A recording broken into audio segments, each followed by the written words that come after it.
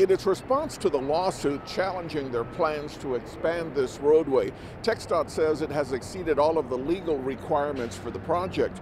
But today, community leaders gathered not far from here to say they're not even close.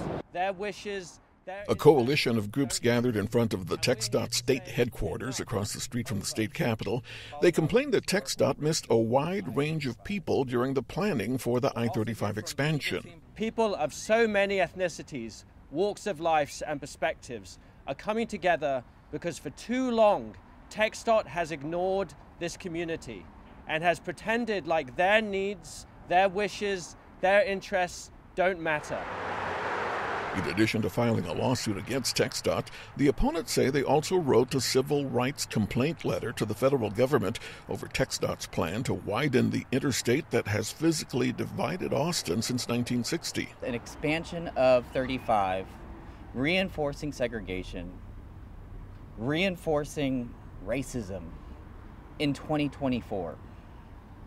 We have to move beyond it, and that's why we're taking these actions. But TxDOT says there has been plenty of community input in the planning of this construction project since the beginning.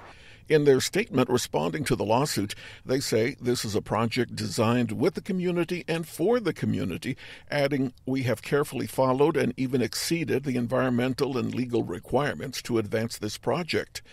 And the opponents concede TxDOT probably did what was required. I think that they always will respond that they met their requirements, and it's mostly about checking off the box.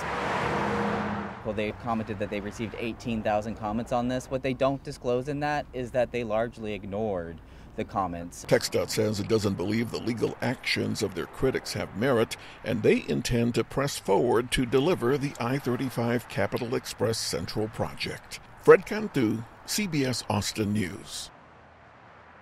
Thank you for watching. Please hit the subscribe button and get the latest news by downloading the CBS Austin News app.